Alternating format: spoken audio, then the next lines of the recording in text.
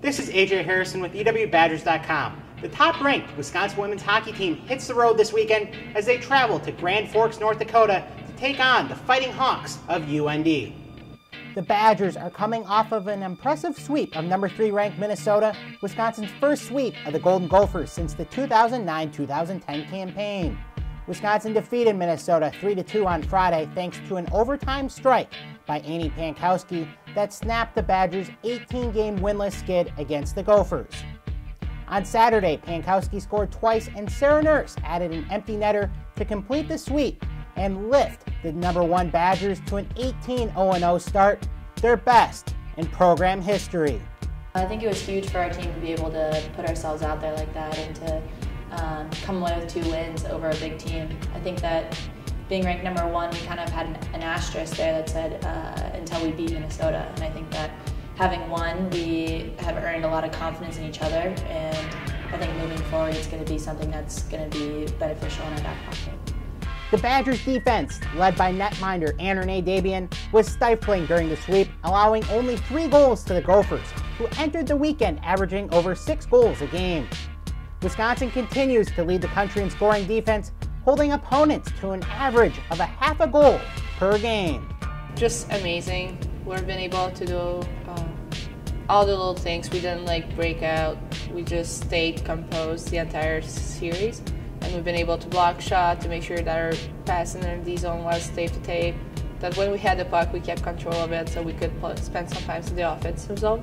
And I think that's something that the other teams wasn't able to do so far against Minnesota, and that's something that we've been able, so we can really be proud of ourselves. Not allowing them that many scoring chances was a big thing for us.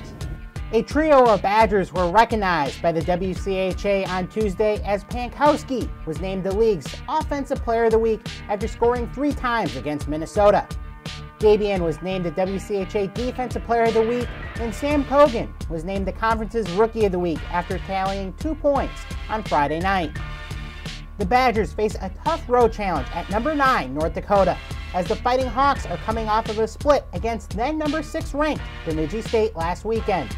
Despite winning the series last year, the Badgers know that they will have their hands full against UND. I mean, North Dakota has always given us great games, and I think that this weekend is going to be tough, but I think we're ready for it. I think last weekend we really showed what we have, and those wins are great, but moving on to this weekend, it's going to be 2 really good battles. They're always a hard team to play against. You know, they're going to get there. They're going to be a really physical team. That's always like this when you play them up there. They're going to try. They have some people that can put the puck in the net too, so we have to be careful of that, and we cannot allow to take a weekend off against them because they definitely want to get some point in the standings to go back where I think they need to be. They're a really amazing program, and they've been doing pretty well the last couple of years, so we need to make sure that we go up, we're focused, and what happened last weekend, we can build on it, but we need to forget because beating Minnesota doesn't mean we're going to beat everyone else. This weekend's series against the Fighting Hawks marks Wisconsin's final games of the 2015 calendar year before taking a month off for finals and winter break. I mean, obviously our bodies need a rest. It's going to be a good 4 weeks to just kind of rejuvenate and take a break a little bit and kind of reflect on the first half of the season and see where there is room for improvement.